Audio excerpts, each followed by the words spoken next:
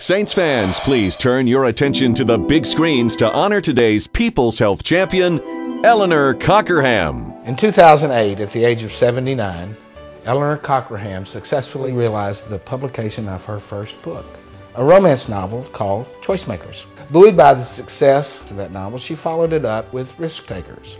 In 2010, she completed the trilogy with Heartbreakers. Now at 83, Eleanor and her fans are looking forward to her fourth novel, a paranormal time travel saga based on the devastating effects of a hurricane that hit Grand Isle in 1893. If you truly want something in life, you cannot give up. Eleanor found out that book publishing was a tough industry, and she was rejected many times. But just like the heroines in her books, her core strength is perseverance.